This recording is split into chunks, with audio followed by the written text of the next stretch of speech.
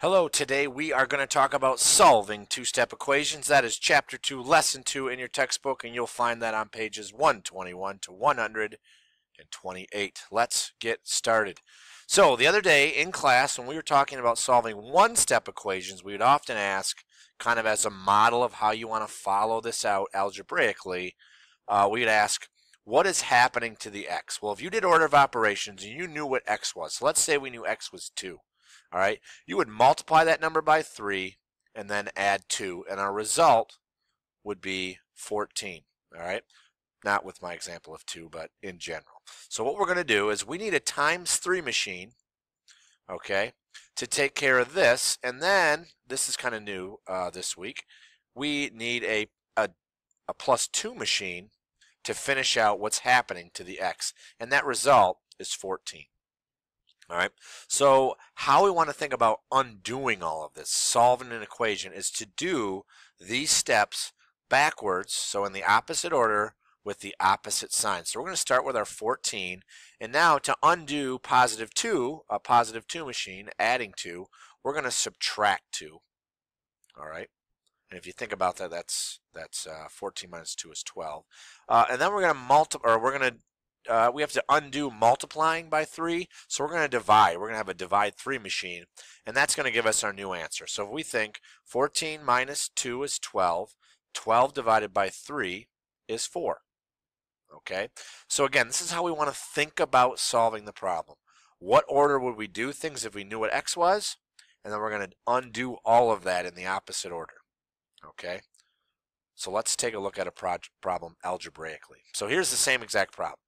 Now the first thing we had to do in the last slide was subtract 2. So we're going to subtract 2 from both sides of the equation. We want to balance this equation out. So we're going to subtract 2 from both sides. And 2 minus 2 is 0. So all that's left on my left side of the equation is 3x. And what I think we should start doing, some of you are just kind of writing things randomly all over your paper. I'm going to tell you, you should bring that 3x down because we haven't done anything to it yet. So I'm going to bring that 3x down, and I'm going to bring down 14 minus 2, which is 12. So everything is staying together on the same side of the equation. We're just bringing everything down. Now we want to ask, what's happening to the x now? Right now it's being multiplied by 3, so we want to do the opposite of that. We want to divide both sides by 3. And 3 divided by 3 is 1, so these cancel out. All right, and 12 divided by 3 is 4. So I'm going to bring down my x, bring down my equal sign, and bring down my 4. And that's going to bring me x equals 4. All right, so here's what we're going to do. We're going to take a look at a second problem that's just slightly different, and it throws some kids off. There's really no difference in how you solve the problem, but we have certain things in a different order. All right, so now our x term, our 5x, our coefficient of 5 times x, is in the second spot, which is okay. We're still going to move this 1. All right, we're going to move this 1 over, all right, and then we're going to divide by 5. Okay, so still ask yourself, what's happening to the x? It's being multiplied by 5, then we would add 1. So we're going to subtract 1 and divide by 5. That looks like this. 1 minus 1 is 0, so these would cancel. I'm going to do that to both sides of the equation. This cancels. I'm going to bring down my 5x, and 26 minus 1 is 25. All right. Now I need to undo multiplying by 5, so I'm going to divide both sides by 5. 5 divided by 5 is 1, so they cancel. And I bring down my x, and 25 divided by 5 is 5. Boom. All right. Now, I want you to try these two. Pause this video and attempt these two problems. When you finished, push play and see if you got them right. Okay, so this first one, we would subtract 2 and divide by 3. That would give us 18 divided by 3 is 6. And in this problem, with that variable term in the second spot, we're going to subtract 5, which is going to give me negative 1 minus 5 is negative 6. We divide by 2, we get negative 3. Sorry about that. All right, let's take a look at the next set of problems here.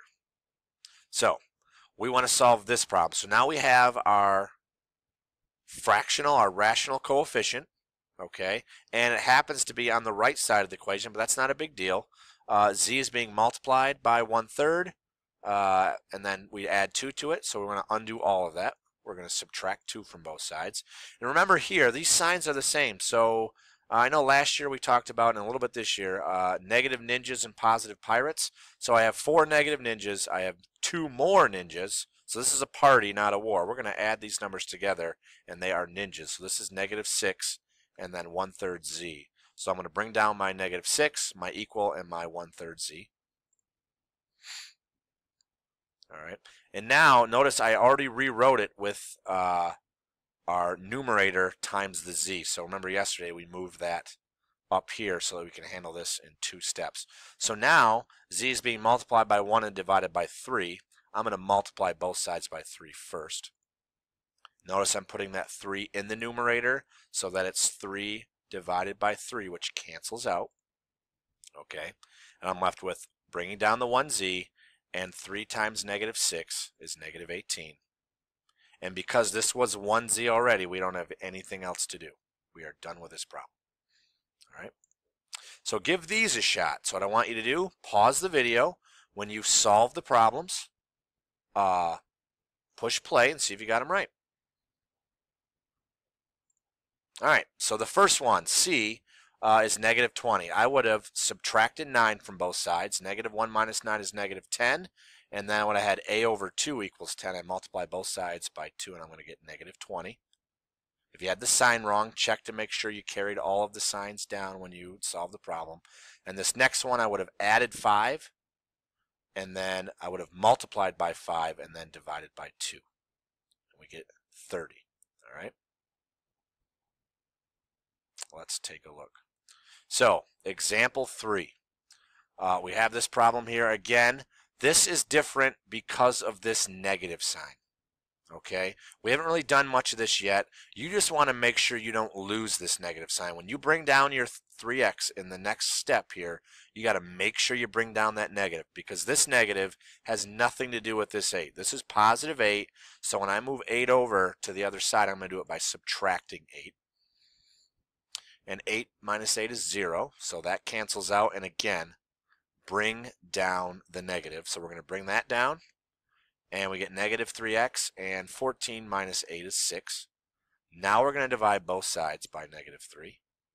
-3 divided by -3 is 1, so these cancel out. And remember, 2 negatives make a positive, so it's just x over here. And 6 divided by -3 is -2. So I brought down my x, I brought down the equal sign, and 6 divided by -3 was -2. All right, last set of got it. So we have these. Try these 3. Pause the video, solve them, and when you get back, check your work. All right, so for C, I would have subtracted 10 first and got 42. Then I would have multiplied both sides by 3 and then divided by -2. Just remember, only use that negative one time. You can use it in the first step, or actually in this problem would be the second step. You can multiply both sides by -3 and then divide by 2, or you can multiply by 3 and divide by -2. Only use the negative ones. With F, here's my -3x. I'm going to subtract 2 from both sides. That's a party. -19 minus 2. I have 19 ninjas, 2 more ninjas. That's 21 ninjas. And that's going to equal -3x. I divide both sides by -3, and I get +7. And then here, again, we just got to keep track of this negative. Add 2 to both sides. That's a war. -18 plus 2 is -16. Multiply both sides by -3, and I get +48. -16 times -3 is +48. All right, your homework for this section is page 124, 1 through 3, 125, 1 through 6, and just these 9 problems. All right. If you have any questions, obviously you can rewatch this video or come and see Miss Waz and I, and we'll help you out. Remember, these are very important that we have a good foundation for these first 2 sections, because we're essentially going to be doing all of this stuff all year. So good luck, and we'll see you guys next time.